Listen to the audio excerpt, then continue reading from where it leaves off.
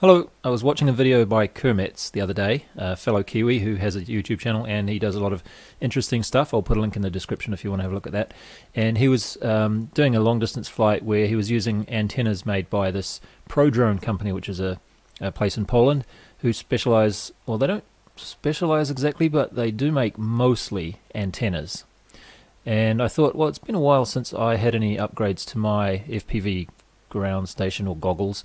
So I thought I'd get some of these because they had some interesting types of antennas that I haven't tried, and I will do a sort of a side-by-side comparison to see how they perform. So that's what this video is going to be about, and I got one of these here. The shipping was quite cheap too, which was the other thing that I thought was good about this. So I got one of these. It's a Pagoda, and I wanted to get one of these ones that has quite a long stalk on it, because the antenna that I'm using at the moment is just the one that came with my Fat Shark goggles. It's the Immersion RC Spironet, I think they call it, and it doesn't have a right angle connection on it either. That was the other thing I wanted. So I have to bend it 90 degrees, and it doesn't really clear my head very well because I have a tendency to look down and to the left a little bit when I'm flying unconsciously. Anyway, so I wanted one that had a longer stalk on it like that.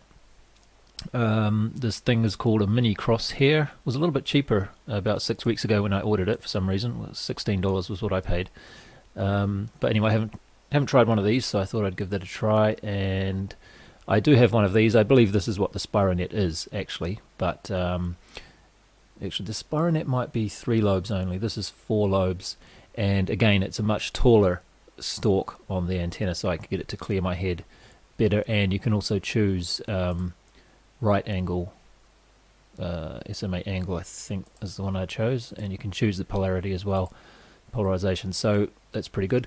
And the last one I got was this little very small triple feed patch antenna, and as you can see the prices are pretty decent on these, and the shipping to me here from Poland to New Zealand was only $5 or $5.50 or something like that. So overall I thought that was a pretty good deal, and that's why I embarked on this test. Well, the package has finally arrived, and I've got to say, overall, I'm not very impressed with the shipping here. It took a full 2 weeks for the prodrone people to even send this after my order was placed. And then it took about 2.5 weeks to get to New Zealand, and then another week and a half or so inside New Zealand to get to my place from Auckland, which should have only taken 2 days normally. And I think I see the problem now, because at some point this whole box, or almost the entire box, seems to have been sitting in a puddle somewhere because it's completely soaked and the cardboard is just all falling apart like this.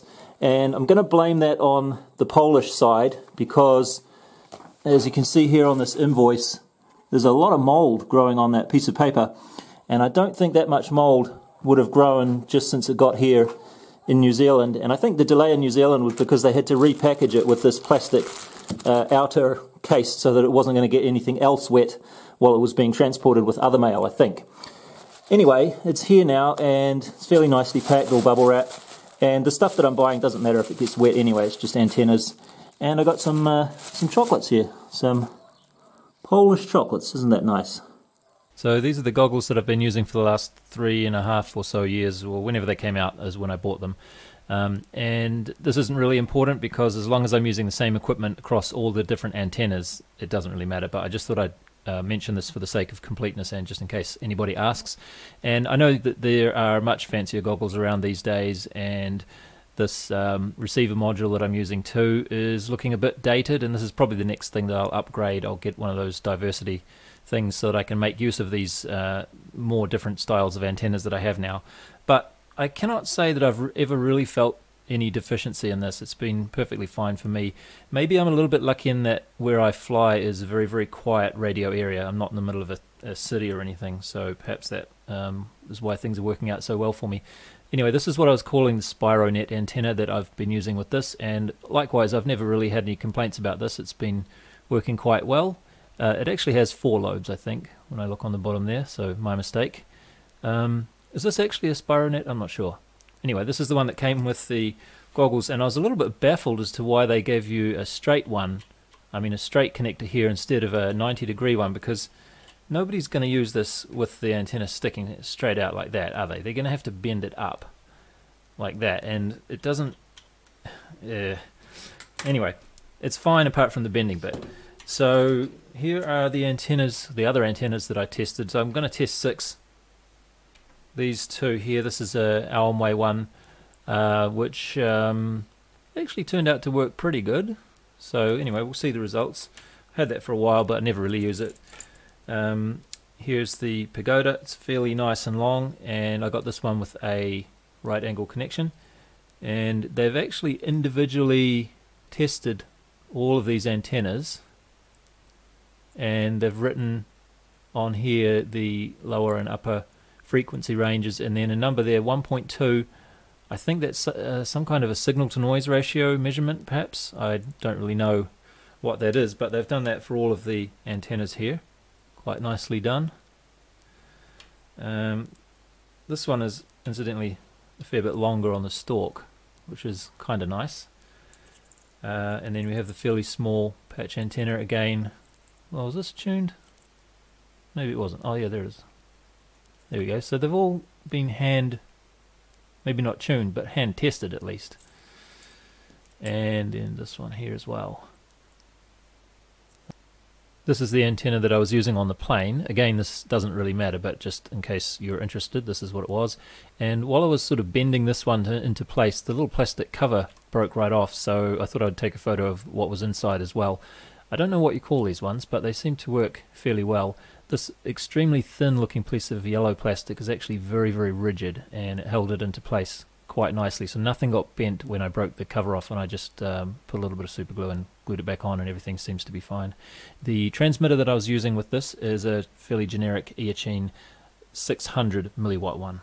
So what I did was I sent my plane out to the other side of the farm and had it loiter around, and I just switched all of these antennas out. They all have the same SMA style connections on them, and I just did I let the plane do 2 circles of its loiter for each antenna, just so that we could get a idea of the reception as the plane turned around from different angles, and all of the antennas would be seeing the same angle of the plane at the same times. So in the following footage you can look at the heading of the plane, the degrees at the top middle of the screen, and well, I've lined the videos up so that they're all sort of approximately pointing, the plane's pointing the same way at the same time. So in theory the signal that the receiver is getting should be very, very similar. Now I thought about speeding these clips up to make the video a little bit more succinct, but then I decided against that because it doesn't really give you an idea of how quickly the like when you get interference, you want to see how long the interference stays around for and how quickly it goes away. So for that reason I've let these 2 circles, it's about 1 minute per circle I think, and I've let them play out fully, and I'll put an annotation on the screen to show you where to skip to get to the next test. So I did 2 tests. The first one was this one that we're looking at now. The plane is approximately 2 kilometers away. That's the center of the loiter position roughly, and while the plane was circling around there I was just moving my head a little bit to try and get the best picture that I could. This is kind of what I do when I'm flying anyway, and I think probably a lot of other people do as well. Maybe even subconsciously you're just sort of moving your head to sort of get that picture about as good as you can. And I think that's the only way to really do this test, and I think it's fair because I was doing this for all of the antennas in the same way. Then I brought the plane back and I had it circle with me standing in the middle of the return to launch circle. Radius is 120 meters and the height is 100 meters above me. And for this test I just stood without moving, pointing the antenna, or for the omnidirectional antennas they were just sort of pointing straight up like normal, but for the directional antennas I just had them pointing directly straight out towards the side, and the idea was to get an idea of how directional they are, or how bad the signal got when the plane was directly on the opposite direction of the antennas. Hope that makes sense. So that's what we're looking at right now, and in case you hadn't figured it out already, the worst reception for the directional antennas comes when the plane is facing around about 300 to 320 degrees heading. So I'll just let the rest of this play out. I think we have about a minute or so of this left, and then I'll come back with some summary.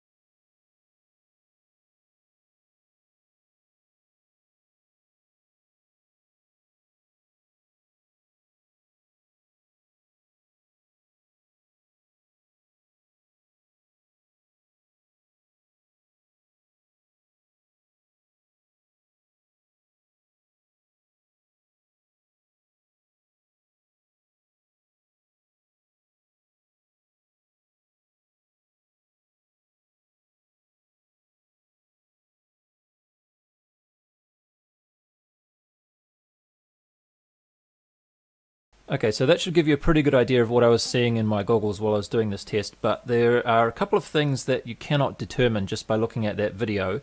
One of those things is how much was I needing to move my head around in order to maintain a nice picture for the first test when the plane was far away. So I've lined up the antennas in roughly the order of how much difference it made to move your head around to try and get the, just sort of tweaking and adjusting the picture subconsciously, at least in my case. And for these two antennas here, basically didn't make a whole lot of difference. This one, it seemed to make a slight bit of difference, only just barely perceptibly noticeable. And obviously there's a big rift here between these three and those three. But within this, it was significantly easier to maintain a good picture with this one than it was with these two. And also these two, I think, yeah, I could tell the difference. That this was the worst one for having to keep your head still. It's not necessarily a bad thing, because that kind of means that it's a more narrow gain and you could go further away with it. So there's all compromises all over the place with this stuff. The other thing that you can't tell by looking at the video was which one of these antennas did I feel inclined to use for the rest of the flight, because I was flying Home Slice 4, which can fly for quite a long time, and I had a good half an hour left in the tank after doing this test. So I used up that half an hour, and I found myself reaching for this one. And again, it's a compromise, and I think the main reason that I went for this one was because of the kind of flying that I do, or the location that I fly in relative to myself. And by that I mean, if I'm standing here, I'm only going to be flying in that direction, because where I live, I'm on the corner of the property, and I can't really go in the other direction because I'll be flying over the neighbor's farm, and I don't really want to do that. So I'm almost always flying out in the one direction, and I'm almost always flying within, say, about 400-600 meters away from me. I'm not usually flying right overhead very much, and I don't usually fly super far away either. So for me, this one, for that sort of medium range, mostly in one direction, seemed to be the best fit, and that's the one that I found myself using. And also because it's a little bit more lenient, like I said, on the direction. You don't need to get it exactly pointing at the plane to get quite a nice picture. So yeah, hopefully that was informative, and I'm sort of thinking maybe I should do this, or should have done this, with a 200 milliwatt transmitter, so that the picture would have been worse overall, and then maybe we'd see a little bit more difference in at the distance. Especially these antennas will probably come into their own a little bit more in that situation. But I think we can get a relative idea of how they perform still from what I've done here with the 600 milliwatt transmitter. So for me in the future, like I say, I'm probably going to get one of those diversity receivers on my goggles, and in that case I'll probably be using these two together. As I said at the beginning, these, I think they are basically the same kind of thing, and in the test that I did, I didn't really notice a whole lot of difference. The main reason I would go for this one over this one is the issue with the right hand connector here versus this silly bendy one, which doesn't clear my head very well, and this one being a whole lot taller is much better for that purpose. So if you see me in the future sometime, I'll probably be flying with these two together on my diversity receiver, maybe. Anyway, hope that was informative. Thanks for watching, and I'll see you next time.